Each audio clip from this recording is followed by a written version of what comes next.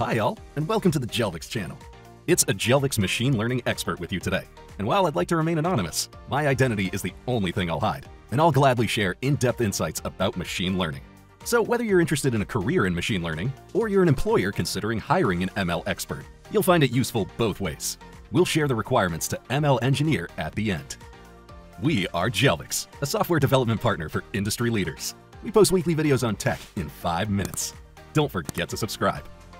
So, from my experience, machine learning engineering is a rewarding field that offers the chance to work with cutting-edge technologies, solve complex problems, and innovate solutions with profound impacts across industries, from autonomous vehicles to predictive business models.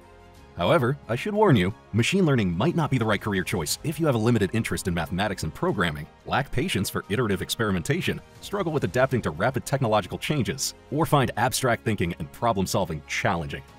In this video, I'd like to provide an example of the latest AI project I completed at Jelvix, a sentiment analysis model for a large e-commerce business that classifies customer reviews as positive, negative, or neutral. Now, from a high-level perspective, this project involves several stages, from initial research to model training and fine-tuning. But don't worry, we'll cover them all in more detail. But before we go on, please note, AI projects can vastly vary based on the scale, domain-specific challenges, regulatory requirements, and client needs. Therefore, it's not a universal framework, but it could definitely give a clear picture of what machine learning is all about. Now, to dig deeper into my work scope for this project as a machine learning engineer, let me pull up my calendar. I'll guide you all the way through a couple of days of my work. So let's say it's Monday and the first project day.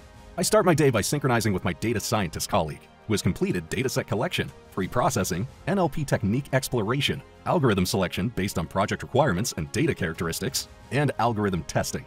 Throughout the project, I closely collaborate with my data scientist teammate to ensure a smooth transition from data analysis and model development to technical implementation, optimizing our workflow and project outcomes. I take over the project by configuring the chosen model. Now, at this point, I have to decide on the number of layers, hidden units, attention heads, and other hyperparameters. After that, I initialize the model weights, using Xavier or He. Then I move to model training, which starts with setting up the environment. I also need to choose the appropriate hardware for computation based on the required complexity. In this case, the GPU could do its work to handle the computation. Then I install the necessary software dependencies. I use TensorFlow and its high-level interfaces for deep learning, but PyTorch and Keras are other viable alternatives for some machine learning engineers. Once I ensure compatibility with other libraries and tools, the time comes to the training loop. As you see, each section is a sequence of method calls delegated to the group of callbacks. Some extra ones I use are forward pass, loss calculation, and backward pass. To train the model efficiently, I divide the dataset into mini batches for memory efficiency and process them iteratively through the model over multiple epochs to facilitate learning from the entire dataset. The training loop involves a range of implementing strategies, such as data augmentation to enhance data diversity, regularization to prevent outfitting, and dynamic adjustment of learning rates for efficient optimization. Then I evaluate the model with metrics like accuracy, precision, recall, and F1 score. Additionally, I analyze confusion matrices to gain insights into classification errors, enabling me to refine the model further. I dive into model fine-tuning, where I adjust hyperparameters. This step is essential in deep learning because it allows us to search for the optimal combination of hyperparameters that significantly impact a model's performance, such as learning rates, batch sizes, regularization strengths, and network architectures. Thus, I experiment with different training settings and conduct performance feedback sessions to analyze and enhance the model's overall effectiveness. Now, the next day, I need to work on enhancing the model's capabilities by integrating advanced methods. There is quite a lot to choose from, aimed at delivering more powerful, robust, and versatile models that can tackle complex tasks. I also need to test out the model's performance to ensure its robustness and generalizability. The cross-validation technique does the job well here.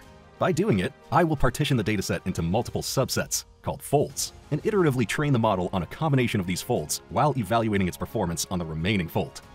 At this stage, I also closely work together with my data scientist teammate to design appropriate cross-validation strategies and interpret the results.